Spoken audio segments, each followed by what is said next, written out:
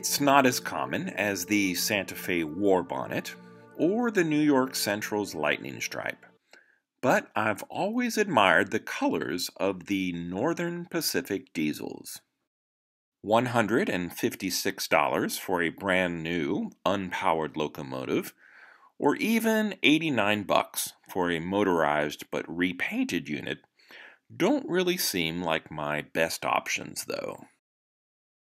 Sometimes it's nice to start with a blank canvas, and I was able to buy this shell online for only $20. I have a feeling it's a reproduction, but the molding is crisp, and everything lines up with the mounting points of a genuine Lionel frame.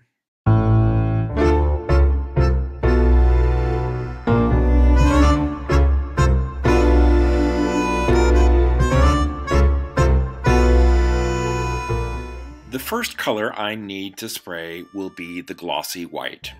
It will serve as the belt line or dividing color between the two greens. It's going to make masking for those colors much easier down the road.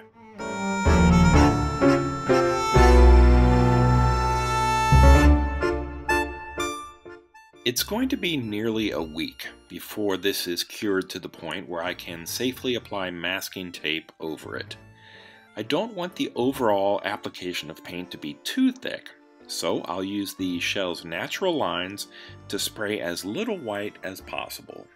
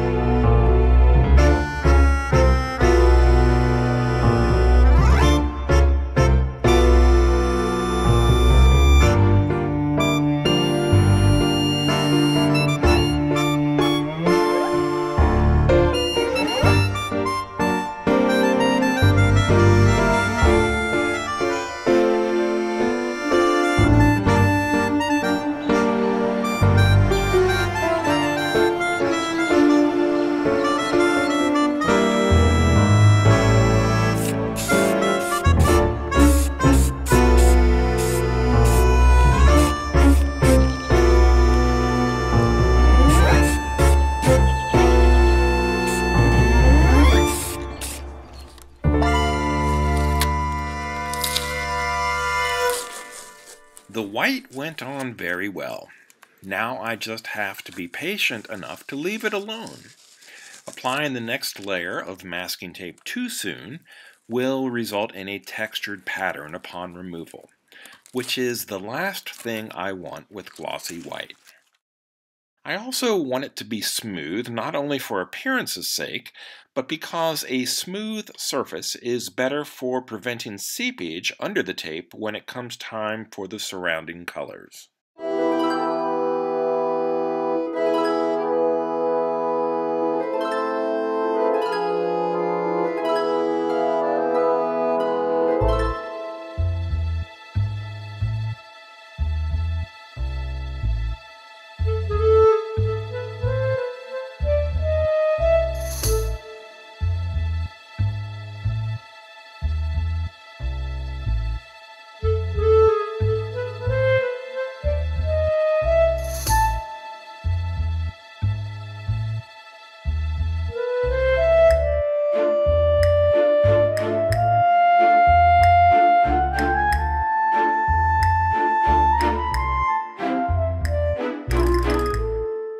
I'm pushing the tape down as much as I can, and I'm using a paper towel to avoid transferring any oils from my skin onto the areas that will be painted next.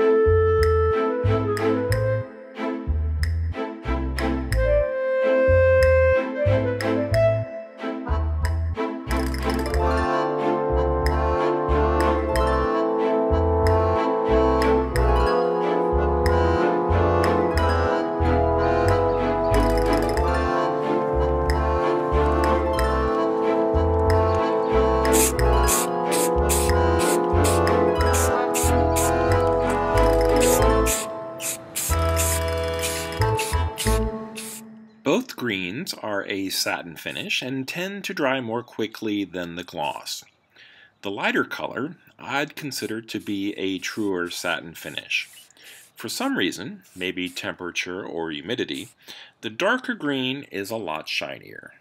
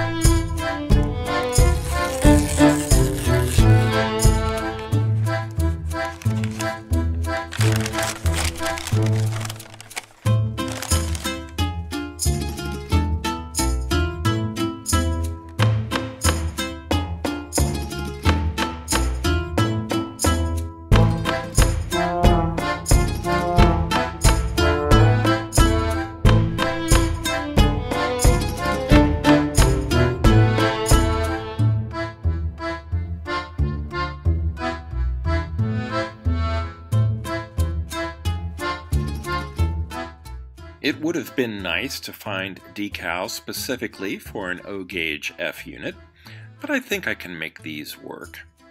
They're from microscale and are meant for an HO scale caboose.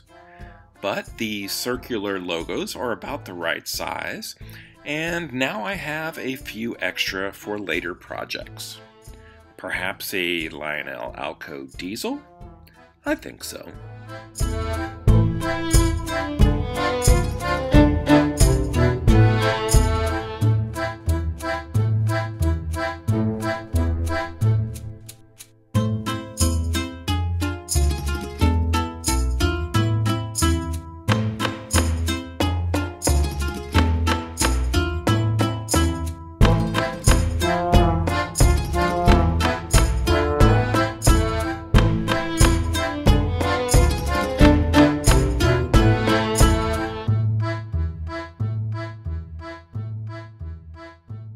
The front end is a little plain.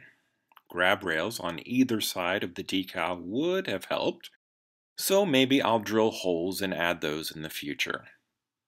My diesel will not be prototypically correct, but I think it'll still look pretty good when I'm done.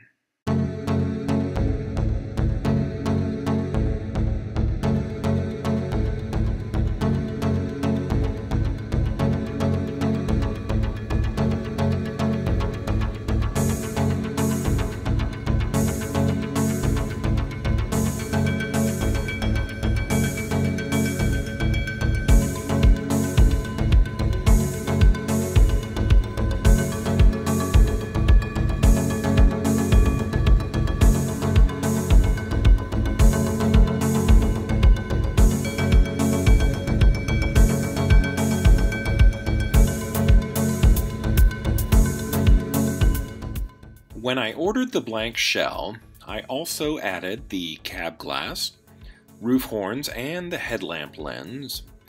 And you know, after buying all those things, plus the paint and decals, my expenses are approaching the $50 mark.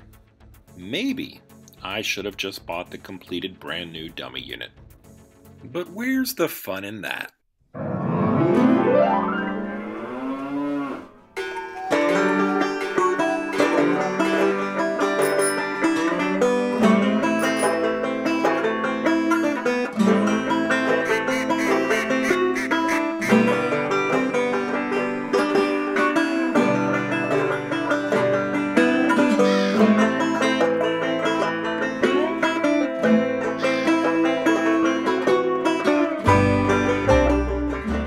This is a dummy unit that my daughter bought for me this Christmas. The shell is in great shape, except for that nose decal. And since it's part of the family now, it will be sharing its base with my new Northern Pacific F-3 shell.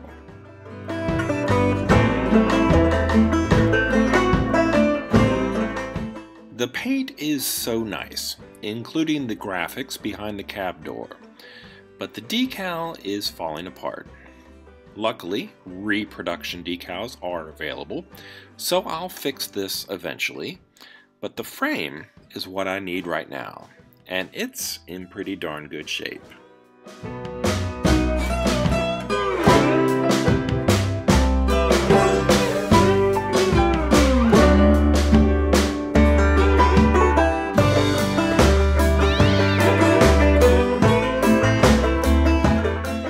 There were a few other decals meant for an HO scale caboose.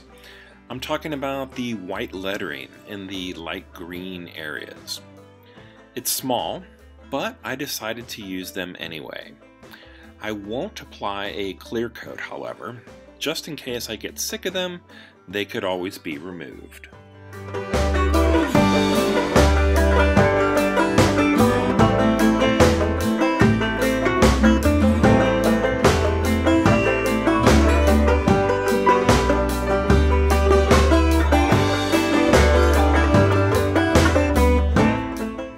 If you enjoyed this video, please like and subscribe. Thanks for watching, and until next time, this has been Bob's Workshop. Take care.